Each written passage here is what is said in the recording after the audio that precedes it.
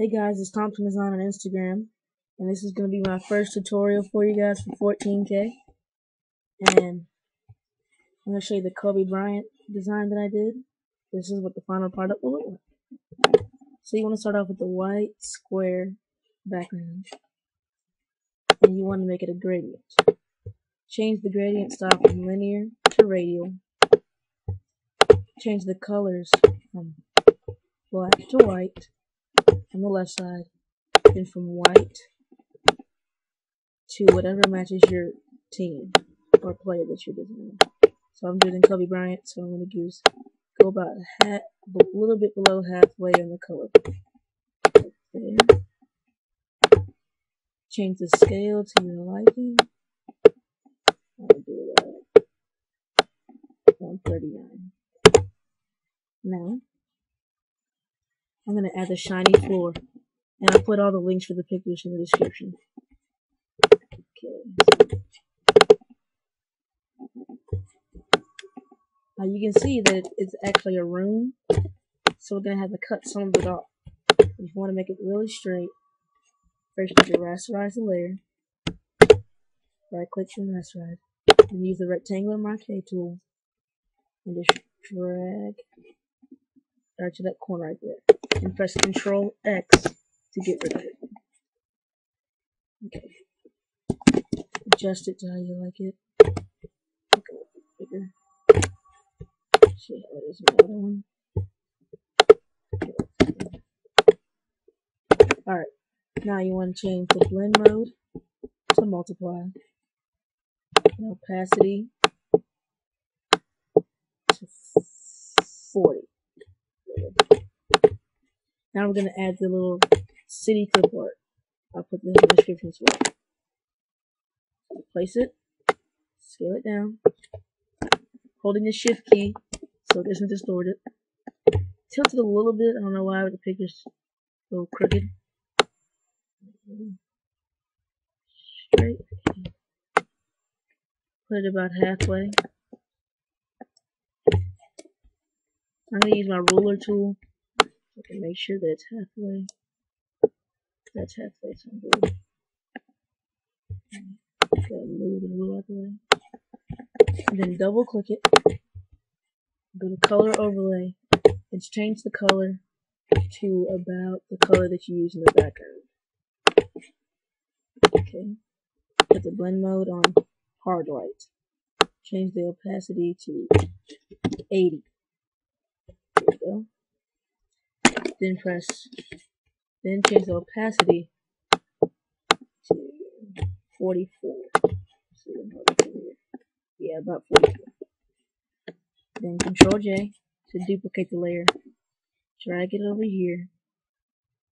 I used a different city in my other Kobe design, but I didn't like it. I'm going to use the same one. Then go to Edit, Transform, Flip Horizontal to make it symmetrical. Now, we're going to add a gradient to cover up the line that's coming right here. So then, going to go to your gradient tool. Make sure it's on the fourth one from the left. Then your gradient should be white to transparent. This color should be white, and this color should also be white. Holding the shift, make a new layer.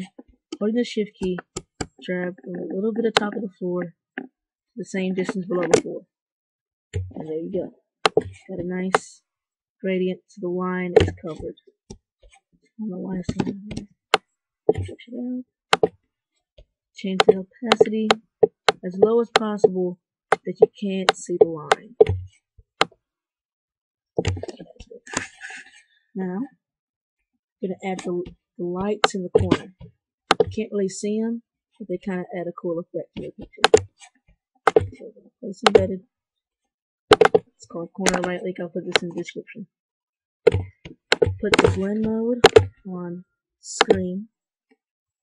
And then I'm going to go to filter to make it brighter. I go filter, Topaz Labs, Topaz Adjust. Then HDR collection, dynamic brightness. Apply. And we're going to apply it again. Apply. Now we're going to add color. Now I used a PNG that day because I didn't really feel like masking, so I'm going to use it again. Find it. Scale it down to wrap out where you want it.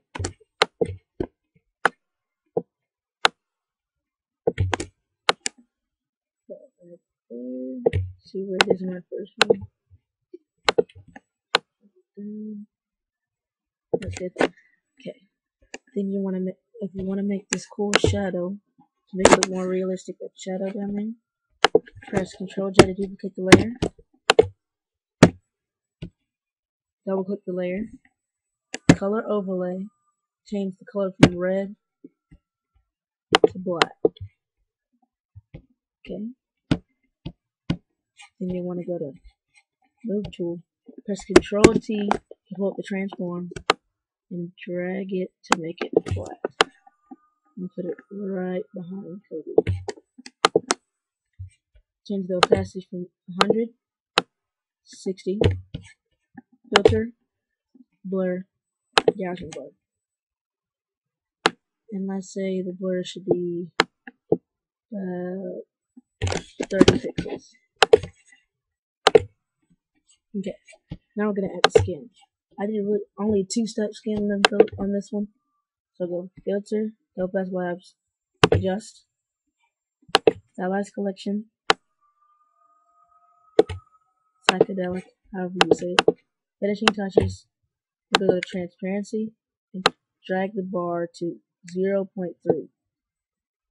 Apply, then go to vibrant collection, then clarity. Change this transparency to 70. Apply. Okay. Now we're going to add the text. So, and the font we're going to be using is Impact, and the size should be 200. Sorry. All caps. Actually, size should be about 100.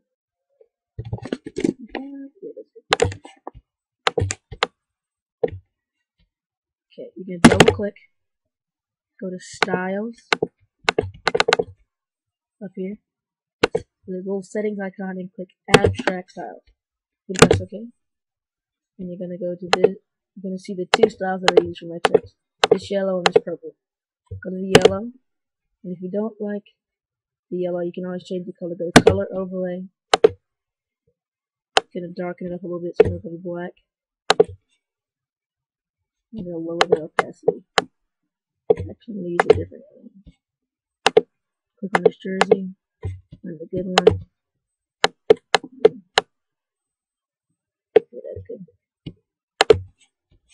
Then we're gonna type Bryant, a little bigger font.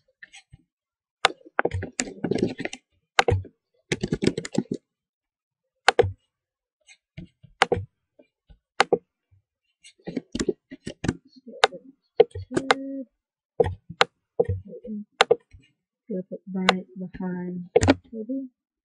Double click. Your style should still be there, so choose this purple. Color overlay. And click good purple. That's good. Lower the opacity. A little darker. There. Now to tilt it, you're going to want to select the Kobe layer, then hold the Control and click Bryant. Then go to Edit, Transform, and Scoop. Drag it over. Move them.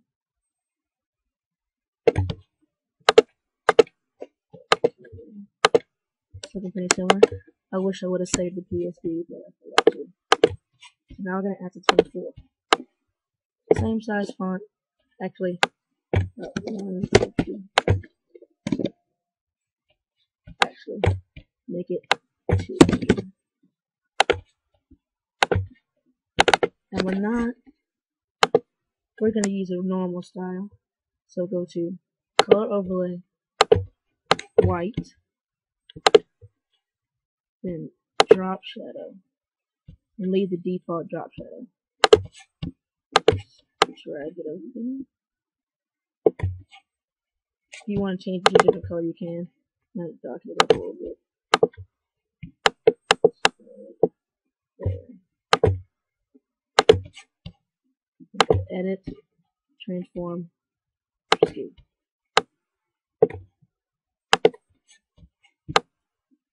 Now I'm going to add a little details in the ground, kind of like a little city skyline clip art, sort of. So, I know it doesn't look exactly the same, but you get the concept. You can do it however you want. So let's see if I still have it.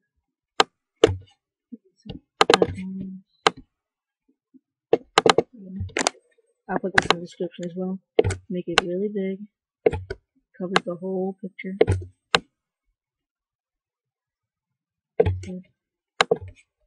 And change the opacity to 20. Wait, 14.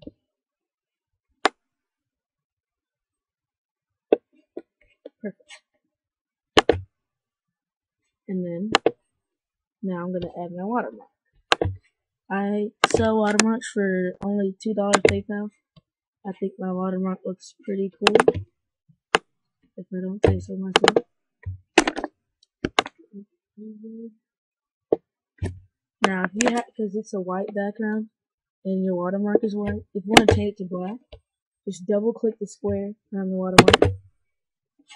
Go to edit, or go to image, adjustments, invert, then file, save. Then go back into the document and it'll automatically change to black. Alright guys, there you have it. There's my color buying tutorial. Look forward to the 15K tutorial that will be a little more advanced. Thank you.